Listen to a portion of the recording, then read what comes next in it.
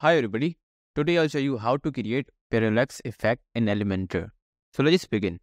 Alright, so to create the parallax effect, you don't have to install anything. You just have to go to the pages wherever you want to put this. So I'm going to go here into all pages. So in here, since I've already created the page, so I just simply click on edit with Elementor. Alright, so here how we can create the effect, that is really easy. First of all, I will need to create two container here. So let's just do this really quickly. We're gonna put the container here. It will be full width. I need to add the color here. So that would be a kind of grayish color. And I would also need to change the padding here. So that would be 0. All right. So now what I need to do, I have to change the height here. So that would be 100 VH. So this simply covers the full height of your screen. Okay. So I would need to use the heading now. So let's put this one. The text color would be white. It would be into center. And in the typography, I will use small straight. And here in the text, I'm going to use 300. Okay. And now what I need to do, I would click on the container and I wanted to put this into center. Okay. So I will simply need to create one more container just like this. So I just simply do the right click, do the duplicate here, and we will have our second container. And I will change the value here to the 2. That's it. Okay. So after this, I will need to add one more container in which we will be using our parallax effect. So let's just add the container here. Okay. So now I need to open up the navigator. I need to put this container in between our container 1 and container 2. Okay.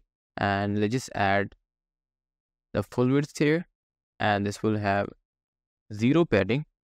And after this, I will need to use the image as a background. So let's choose the image. So I'll go here with this image. So let's select this. All right. So first thing that I need to do, I have to go into the layout.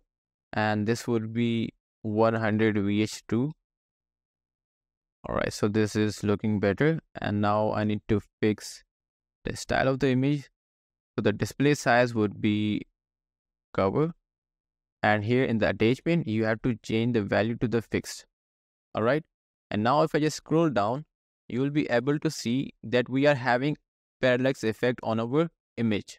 All right. So you can see this. All right. So now I need to do the same thing with the text on our image. Okay. So let's just add the text here. So let's just add the heading here. So this would be parallax, and I would like to have maybe a darker color. Okay, that is looking fine. We can go here with the blue color maybe. Okay, so that is looking fine. And I want to change the typography. So let's just change the font here. Small straight, and the size would be 200. Okay, so this is looking fine. All right, so now if I just scroll down, you will be able to see that we are having the effect, the parallax effect on our image, but not on our text or the heading. So how can we do this? That is really easy. You just have to go into the advanced setting of the text, and here you can see the option of position. So you have to change the value to the fixed, and here now you just have to adjust the value of the offset. So I'm gonna put this into the center, maybe here. Yeah, that will look fine. And in horizontal, maybe. Okay, so I think it would look better here onto the left side. All right. So now if I just scroll down, you will be able to see that we are also having the parallax effect on our heading. But there is a problem here that it is actually coming up over other containers. So how can we resolve this? That is really easy. So it is coming up on the container number 1. So let's click here. We need to go into the advanced, and here you just have to add the Z index value. Okay, so that would be 2. And now we're going to have the same issue. So we have to change the value of Z index in the container 2 as well. Okay, so let's just put this. So this would be 2 as well. All right, so now this is looking better. I would like to change the color here. So I would go here with the white color. Okay, so now this is looking better. All right, so this is how we can have our parallax effect in Elementor. So let's just update this and go into the preview changes.